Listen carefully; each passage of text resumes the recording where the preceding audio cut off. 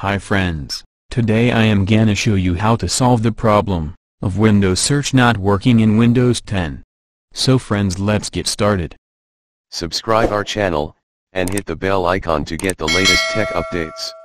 So friends, as you can see, I am trying to open the search tool in my desktop, but this isn't opening or responding. Also, when I try to access the search this PC, it is not working. This can be quite frustrating, as we often need to search for files, in case we don't know the location of the required file. So friends, to solve this problem, just open the internet browser and type everything software for PC in the search engine, and just download it. You can also download from the link given in description. As I have already downloaded it in my PC, I will directly install the software. Size of this software is just 1.5 MB. Well, here it is. Now install this software.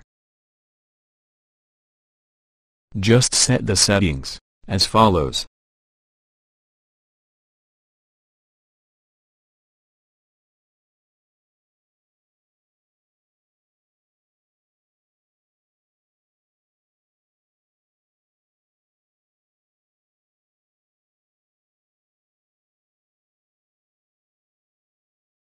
After installing this software, open it. It will get the index of your PC in less than 3 seconds. After that, you can search for any file, wherever it is in your computer.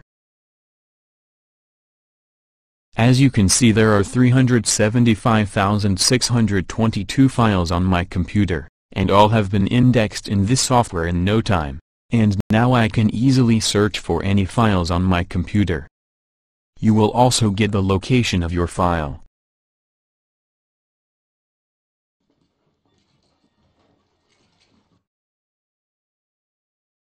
Let's search one of my software, which I can't find in my computer.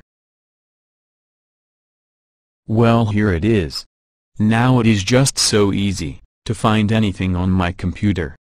Also, I recommend you to pin this software to taskbar, so that you can easily access the search software.